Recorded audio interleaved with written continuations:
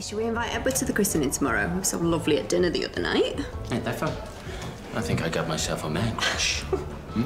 Should my ears be burning? No. You are not the only fine specimen of manhood around here, you know. But, by the way, thank you for letting us use this place tomorrow. Well, don't thank me yet. Nana asked me to pass this on to you. It's, Carmina's christening gown. And guess what? It lights up.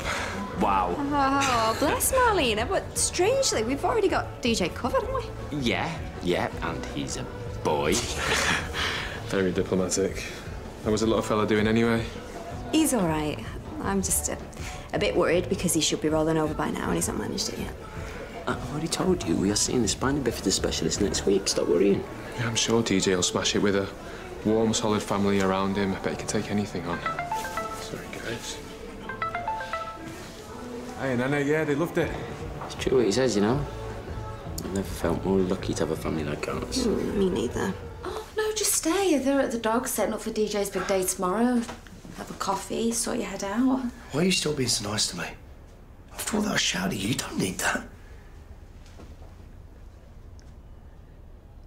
You couldn't be more wrong. I need you more than you'll ever know. And not just as a mate or a friend with benefits. The first thing I think of when I wake up is the same as last thing at night, and it's you. I just don't mean that. God, for crying out loud, will you just let your guard down and trust me? I mean every word of this, and just because you got drunk today. You got drunk? No, it was just a blip. He was upset about Brody and the baby and... She just threw in the towel. You gave up, Dad, why? I mean, you said you was gonna be better. Why'd you keep doing it to me? I'm sorry, all right? You shouldn't have to spend the rest of your life waiting for my next failure. Neither should you. It's best if I just get off. What are you gonna do, go to the boat and raid the bar? Oh, mate. I'm gonna go and pack my bags.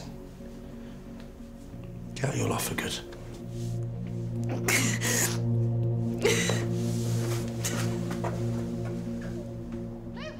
Wait, you can't just leave. I didn't mean what I said. I think you did. I don't blame you. I don't blame you for wanting to give your kid up for adoption. The only father figure you've ever had in your life is me. I was never there for you when you needed me.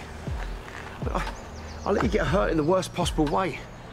I was supposed to be protecting you. I was either hammered or getting thrown inside. And every time I see that look of disappointment in your eyes, it reminds me. The damage is done. There's nothing left for me here now. Look, that isn't true. Didn't you hear what I said before? Cindy, you're better off without me. I'll only end up hurting you as well. I mean, look at Mandy. Her life improved when I wasn't in it. She's got Darren and DJ. Look, everyone's moved on, all right? I've got nothing left here now. Yes, you have. Dad, you need to know the truth. The truth about what? That Darren isn't DJ's dad.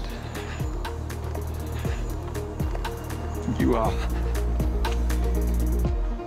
Ta-da! You know what? I never thought I could be this happy again. But I am. Thanks to you and this little fella. Daddy's been a big softie. Now we better get you home. It's a big day tomorrow. Yeah. Come on.